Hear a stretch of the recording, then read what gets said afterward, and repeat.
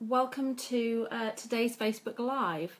So before we get started, I'm going to hang around for a bit and just share this to my group. So let's just check that we're live and wait for a few people to hopefully join us. There I am. So let's just share this.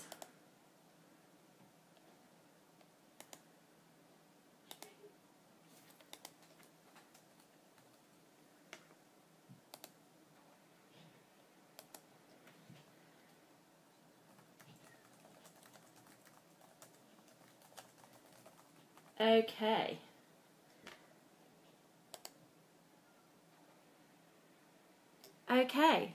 so I am now live on my page and live in my group, and hopefully we'll start to get a few people joining us.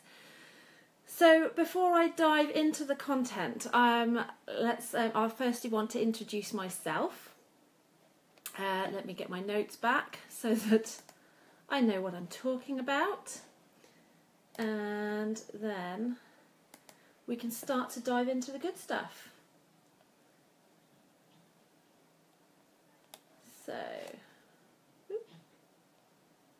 So I've got my laptop over here in case you're wondering what on earth I'm doing. There we go. Hey Wendy, lovely to see you. So first of all, a bit of an introduction. I'm Colette Broomhead, as the name of this page might suggest, and I'm a business coach, and I help people who want to leave their 9 to 5 and start a business doing what they love. And that's something that's very close to my heart because it's something that I've done myself. And I came from a 13-year corporate career working for a FTSE 30 company.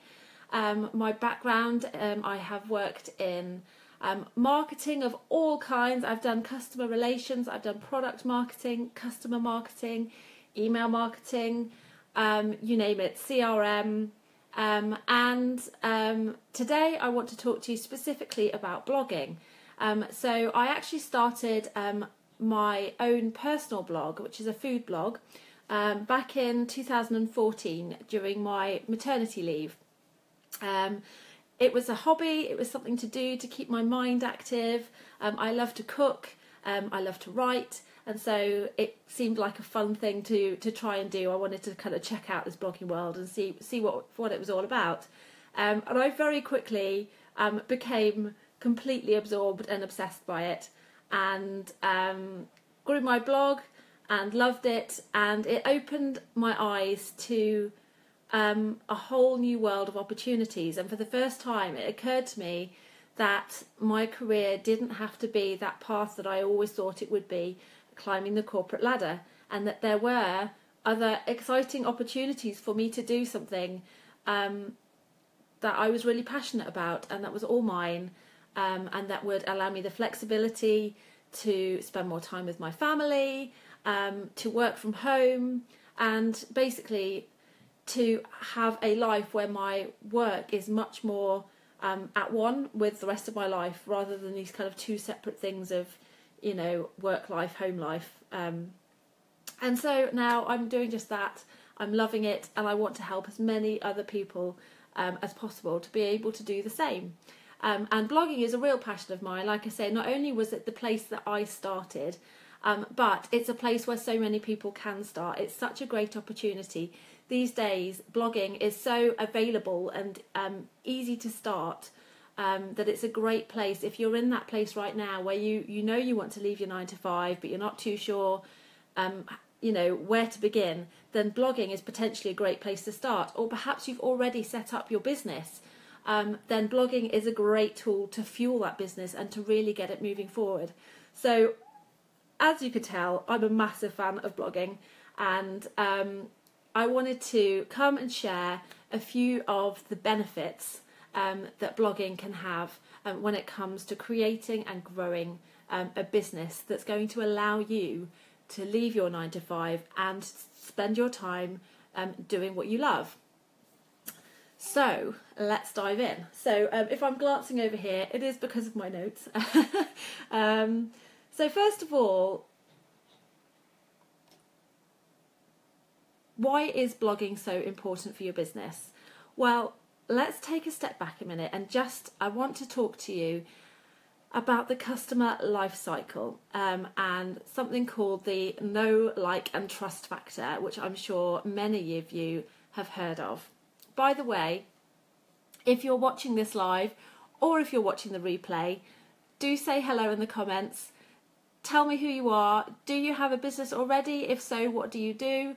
Or maybe you're just still thinking about starting one, in which case, what is it that you're hoping to start doing? I'd love to know more about you. So say hello in the comments and let me know all about you.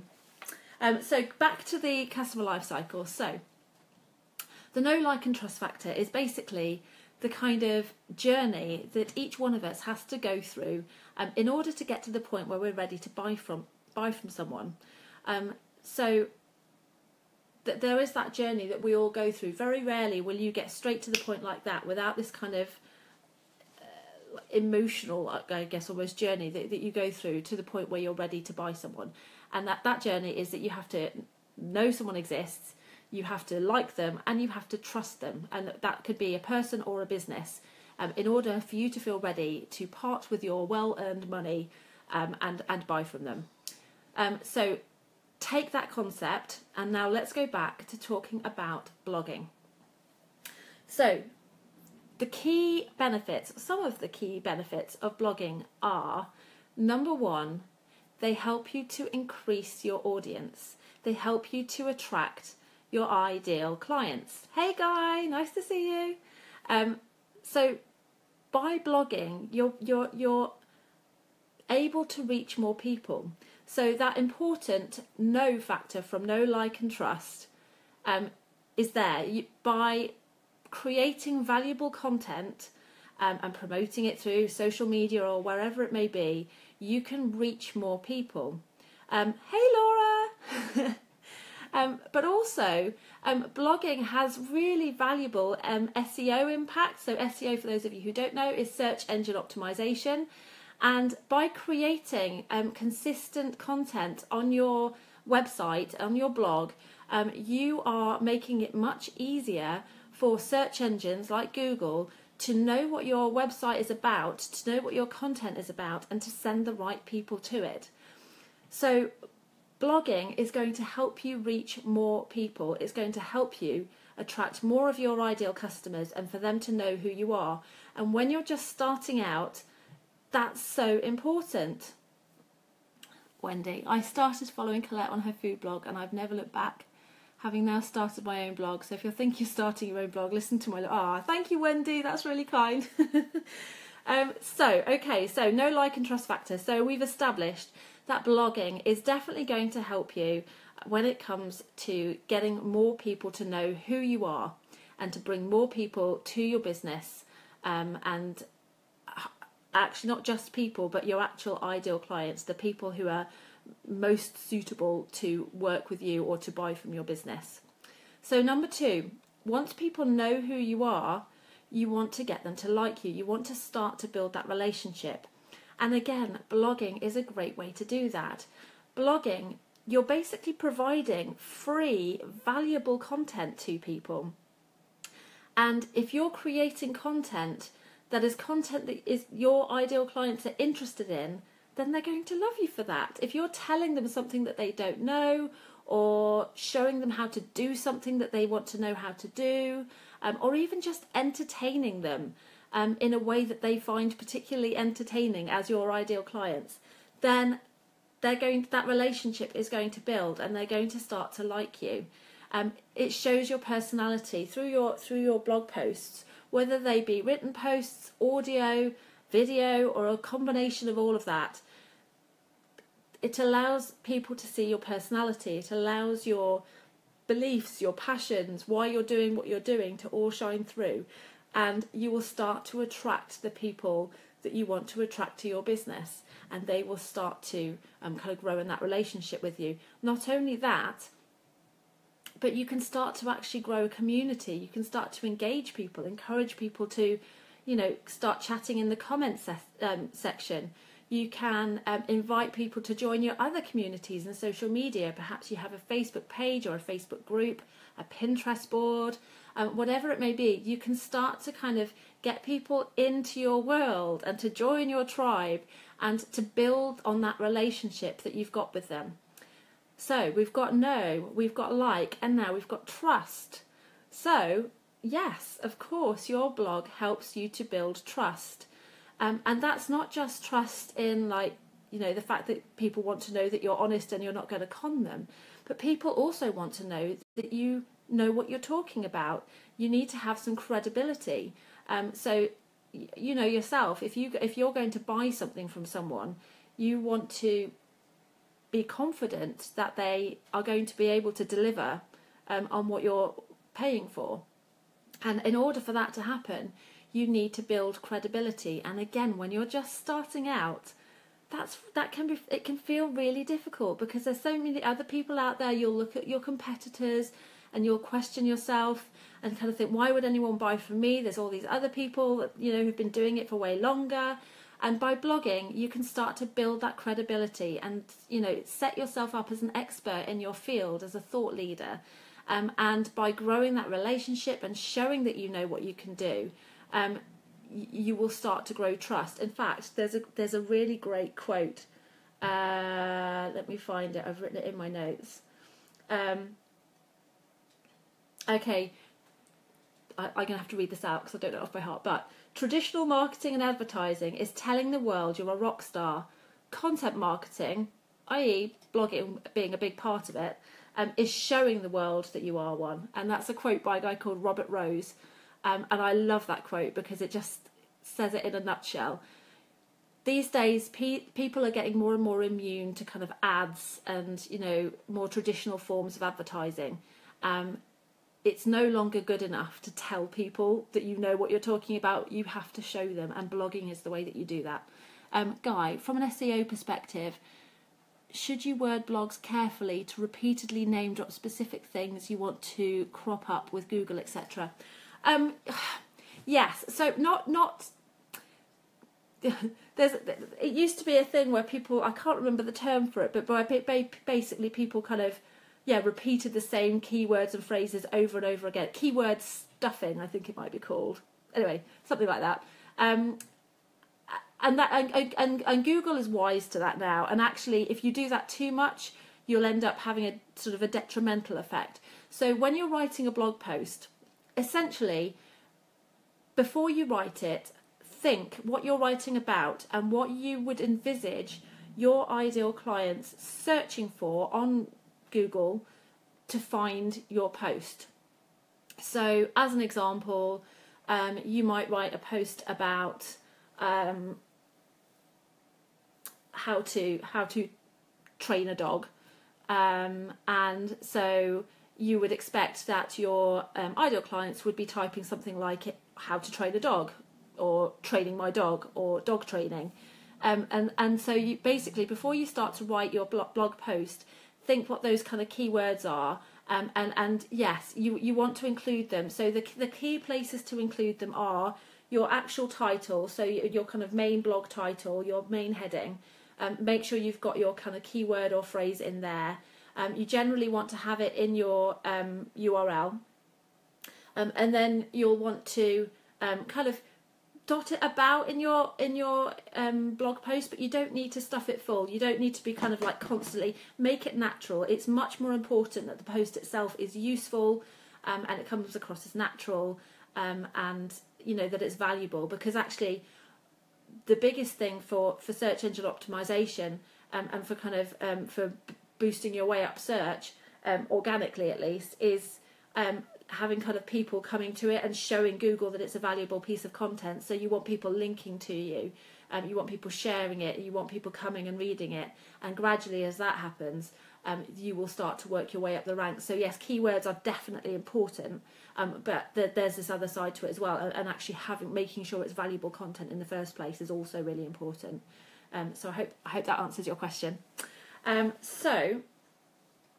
we're talking about credibility. So we do have now your know, like, and trust factor. All of those three things can be achieved through blogging. Great advice. Good. Thanks, Guy.